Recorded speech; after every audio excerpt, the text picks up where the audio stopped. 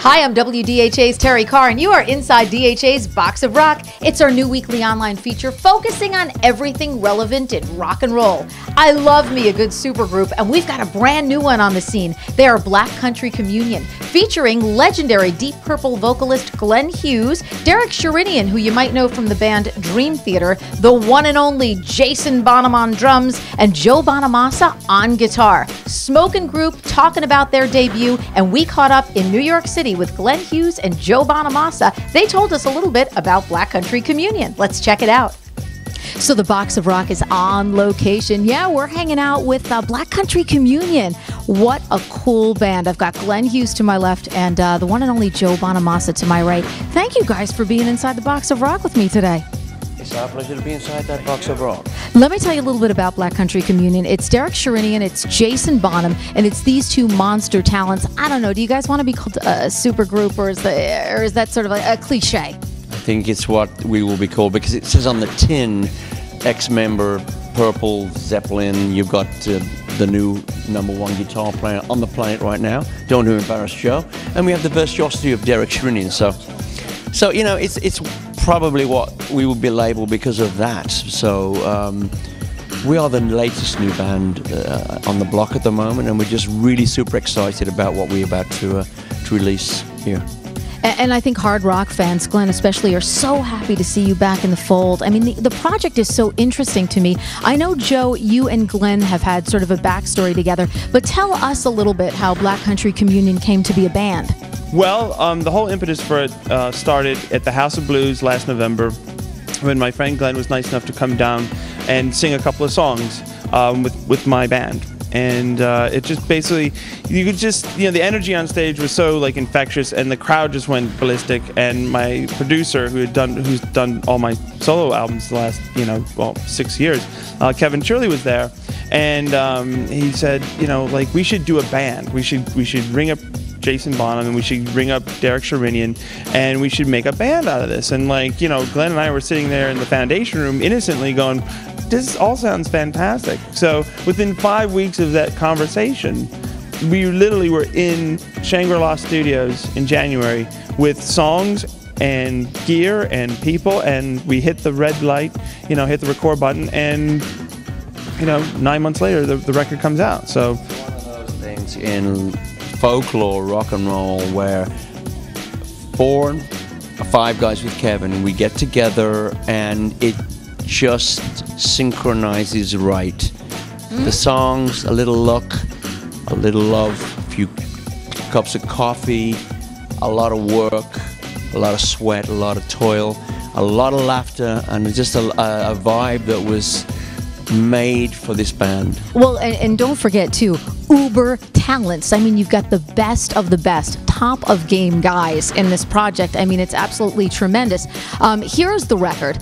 Bringing sort of hard rock back to the fold, Glenn. I mean, your voice is the voice of hard rock. Do you think that the music audiences have been hungry for that hard rock and sound to sort of come back? Then this band, what we have here, I think, and it's really hard for me to discuss to you, but I think what people are saying is that we have songs that generate to many generations of rock fans.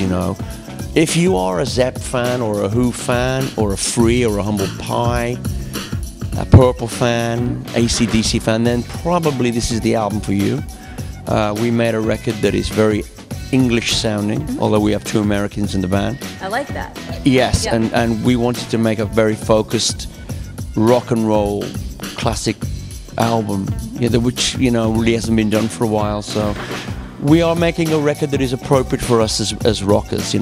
Also, let me ask you: did you know Jason Bonham as a young boy? I mean, knowing all of his life. Wow. Before he remembered me as his Uncle Glenn. Sure. I knew his father very well. Very good friends with the Bonham family, and I knew the farmer John. I knew the guy that used to dig holes in the ground and build houses. And the song remains the same. I know that John. That's the guy John. we saw for a while. Yeah, so that's the Bonham I know, and I've known Jason since he was in diapers. So I played with his father in '71, and now I'm playing with his son 39 years. It's just a beautiful story. Absolutely.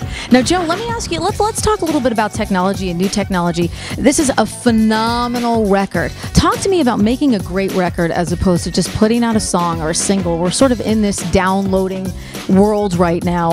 How important was it for you guys to put out just a fantastic record, and how important do you think it is for an audience to get a record from a band? Well, you have to look at it this way. You have to ask yourself the questions like, why are CD sales down? Well, there's only so many times people will go into a shop and pay $18 or £12 for a record and get 2 or 3 good songs, and the rest of them are filler. There's only so many times people are going to do that before they just go, I'd rather just get the good song offline. Hence record sales go down.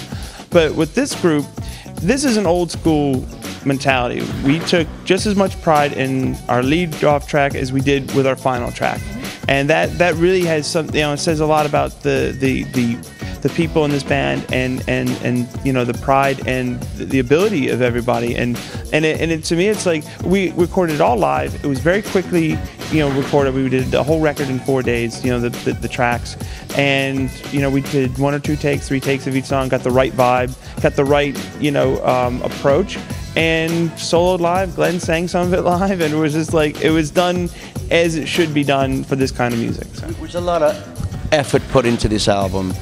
Joe and I got together a maximum of 4 times at my house, and we really, really rammed it home. We worked around the clock, only for a short period of time, but for the short period of time we worked together, it was cramming, and I just didn't want to sleep until we got it right. That's exciting. It's got to be so exciting. Yeah, and I could be Joe's dad. I mean, there's an age difference here, but I feel invigorated and rejuvenated with the fact that playing with this young fellow, and I'm in great shape spiritually and mentally and physically. So I was born to be in this band, and so was Joe. It's a crazy fate when you got Joe and I coming together.